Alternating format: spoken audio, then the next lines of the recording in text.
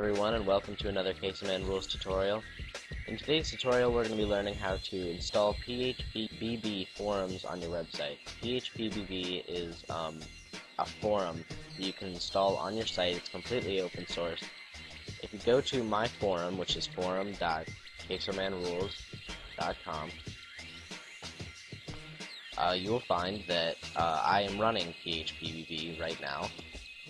This is it right here. This is basically what it looks like. This is the style right here of different topics, and they go down into subtopics if you click on that one, like right here. So I encourage you to come and sign up for this. So I'm going to be showing you how to install that on your website. First thing you're going to need to do, if you don't already have a host, is get a host.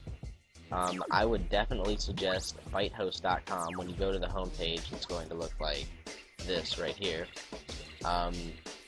You just need to click on free hosting and scroll, actually don't have to scroll right here, click here to sign up for free hosting, enter your information, you'll receive a confirmation email, and you're pretty much set. So then what you can do is you can log in.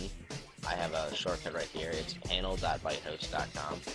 So I'm just going to log into my account right here, you're going to do the same, and you'll get this Vista panel right here, which is a control panel for your new website. So we have a couple of things in here that are very important. Specs about our server that we're running off of here, how much information, or how much space we have left and all that stuff. And first thing that we need to do right here is, let's go create a database first of all.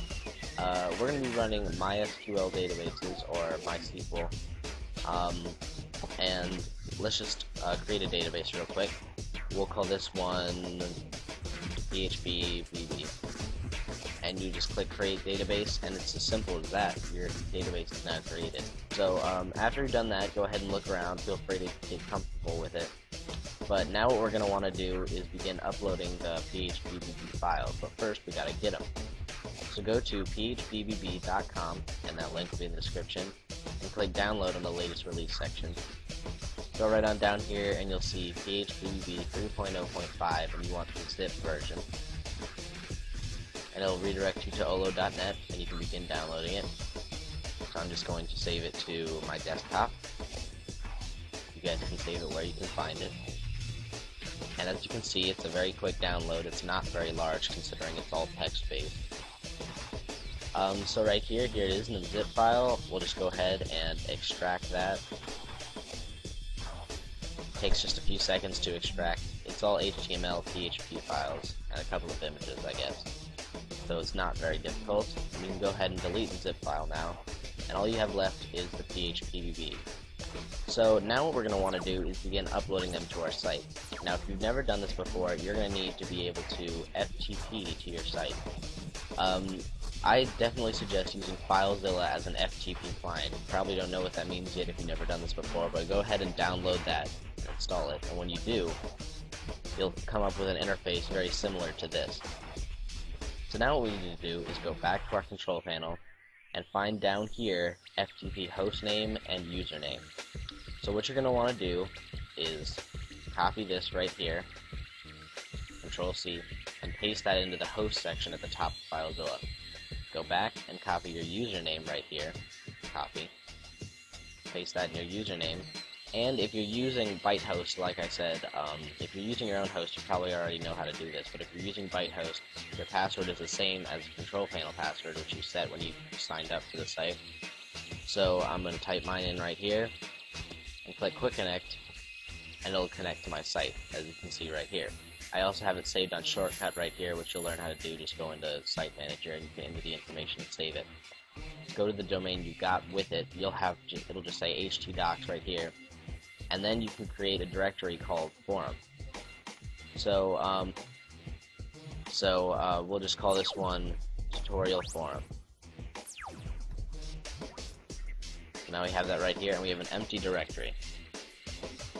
So now what we can do is we can go to our phpBB files right here, and you see all these. Just let's drag them over to the side. You probably don't have the snap feature because you're not running Windows 7 yet, but however you can do it, just select all the files or just do Control A, and drag them on over into this empty directory right over here. Let go, and it'll begin transferring the some 900 files onto your site. And that takes a good while, depending especially on your internet connection, but generally not too big of a deal. So, alright everyone, I'm back. These files have just finished transferring. So now that all your stuff is uploaded on your site, you'll be able to go and now install the forum. So let's open up the internet browser right over here, and let's open up a new tab. And you're going to go to your domain that came with your site. So the one that came with my site, and you need to go, after you type that in, after the slash, type in the directory where you saved the forum. So it was tutorial forum. Press enter, and here's the installation for phpBB. So click on the install tab up top here, and you click proceed to next step now, and you'll get right here the installation compatibility. This is probably the most important part. You need to make sure that all of these things aren't wrong. You want most of them to be yes. If anything says no, check what it is. These are the most important parts down here. These all need to be found and writable. If they're not writable, you need to go in with your FTP client again, and you see the ones where it says like hash files and store, and you need to go in here and change their permissions. So it says they need to be found and writable by the server. So hash was the first one. You need to right click and click file permissions, and you need to go to owner permissions and make sure they're all like this. Pretty much what you need to do is in the numeric value type 751. That makes it easiest. And after you do that, recurse it into the subdirectories, and you're done. And you should be able to refresh the page, and that'll be found writable. Then you need to do for files and store, make sure those all work. It's recommended that you do these ones as well, but they are optional. So once these things are all found and writable, click Start Install. And now you need to enter in your database information. So I'll go to MySQL right here. Database server hostname, go back to your control panel, go down where you find your FTP information, and below that you'll see your MySQL information. So right here we have the hostname, fix that, username, skip this by the way, and paste that. Your database name is whatever you named it, but it kind of adds stuff on before it. So go to your, where is it, databases, and you can scroll down and find them right here, and this is the one that we created for this. So copy that in, your database name, make sure there's no spaces before it or anything like that.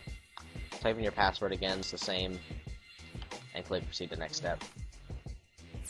You should get test connection successful. If you didn't, you entered in something wrong.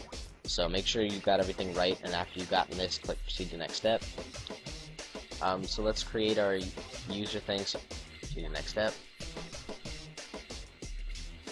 Test should be passed.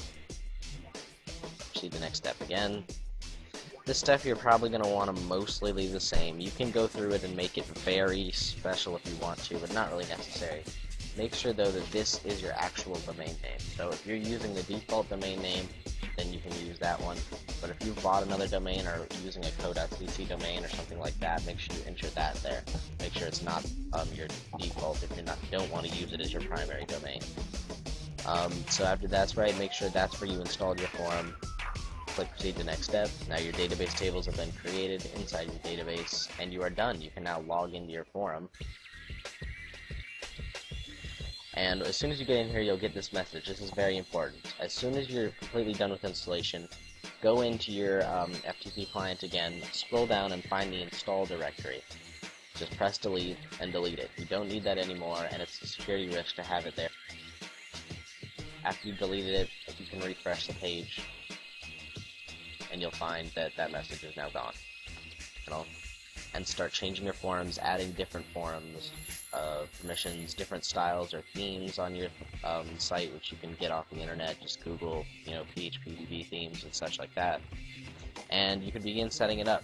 So thanks for watching, everyone, and I'll see you next time.